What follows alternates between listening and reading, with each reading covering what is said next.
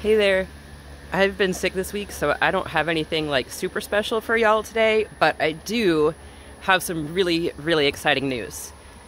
So today is Thursday the something, 14th, and if you are in North Texas, you know what I am about to tell you.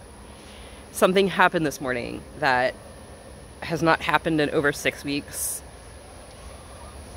I honestly was beginning to feel like it would never happen again. You ready? It rained 0.35 inches.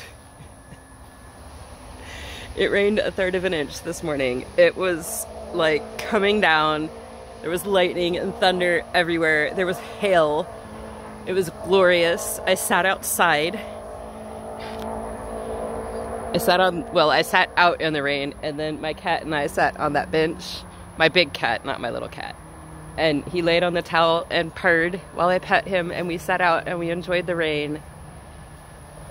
And I really thought it was never going to rain again. I really, really did. Sorry.